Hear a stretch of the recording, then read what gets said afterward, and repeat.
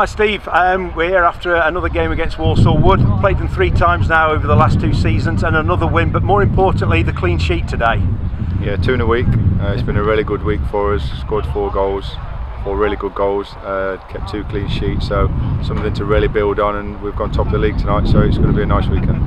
Yeah, so the first half, obviously like you said to me earlier, you had a plan. You know, the pitch isn't the same as we're used to at the New Manor ground, so is this something you adapt pitch by pitch, is it, you think? Yeah, we've said inside that we can't always win the same way, and at times we're just going to have to stand tall and battle and scrap and get bits and play percentage football, which we did. We defended really well both halves. They threw a lot of stuff into the box, and Mitch and the back 4 have coped really well, but the 2 goals we scored were fantastic, and obviously when the highlights go out, we'd be really pleased to see how good they are.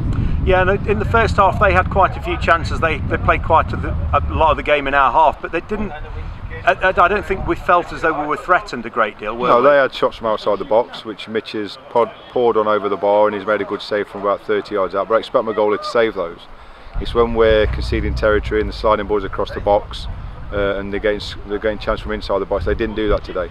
It was long distance stuff. It was stuff thrown into the box. We picked up second balls really well with Dicko and Wheats clearing up after the back 4 have knocked one down. Yeah, we look at the 2 goals we've scored again today.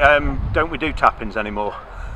No, we don't practice those. They're completely off the cuff, but shown great quality. Carl's goal was a great goal, and Alex is class really. You know, he sits up, and you think surely not, and it's nestled straight in the bottom of the net without even bouncing, which was fantastic. Yeah, seen Alex has come on today. It's his first goal this season. He's come on as a substitute, and he's taken his chance today, hasn't he? He has. Elliot's come back off holiday. I gambled and put him back in. Obviously, take Malachi out. Malachi still, I don't feel 100% fit. But we've got the luxury of having 5 really good strikers that we can rotate, and today Alex has scored a really good goal, and Elliot's again worked his socks off, and Tim does what Tim does, is a pain in the backside, bless him. Yeah, and it keeps giving you this headache, doesn't it, for selection, when players are coming on off the bench, they're doing well, aren't they? It's going to be tough Monday. We've got a game in 2 days time, so we're going to have to take stock on Monday to see who is okay.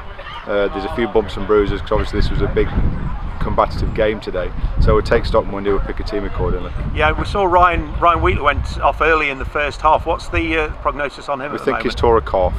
I'm not sure whether it was the impact of the injury itself, but I don't know whether it's a twisted injury where he's torn his calf, so Dave will have to assess that, and we'll find out his long-term plan in the next couple of days. Right. Okay, and now we're going to have to move on to the inevitable question. Yesterday it was announced that you'll be leaving Ilkeston Town and taking on a full-time job at Notts County as a first-team coach. Yep. Obviously the fans are all gutted that you're going, but I think everyone appreciates that what you're going on to, it's your career, isn't it? It is. It's a professional decision as well.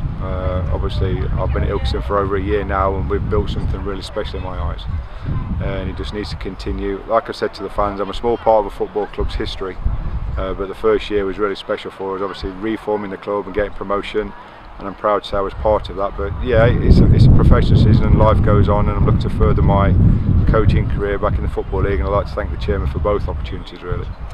Yeah, we sort of look at, you're moving to Notts County now. You've left, I don't know if legacy is the right word, maybe not. It's a big word, but you've left something. You'll be leaving something here that is special. You were, I think, after Alan Hardy, my opinion was, after Alan Hardy taking the club on, the next best thing he's done was install you as manager, and I think a lot of fans felt that way as well. And it's really nice to hear. Listen, the fans have said some really nice things to me today, which I really appreciate. But life goes on, the football club goes on, the football club progresses, and even though, like I say, I've been a start of this, somebody's now got to take the reins and drive it forward, because we can't afford to stand still, because it's a huge football club with a great future. Yeah, and there's something here good for somebody to take on now, isn't there? Whether it be Deeks or a new person comes in, absolutely. There's something. The building blocks are here, aren't they, for the future? Absolutely. They've now got a nucleus of a really strong squad from last year when we were bare bones. Like we said, when we came in, we had nothing. We've built, and Deeks is a lot of that with the recruitment. But like I say, someone's got to take it now and see how far we can go with it. And I can only hope for more success. Yeah. Well, we've got you for 2 more games. So hopefully 2 more games like today, and you'll leave here. Everyone will probably want to carry you out of the ground head high. I doubt it, but we'll see. Yeah. Okay. Thanks a lot, Chet. Well done today. Cheers. Thanks.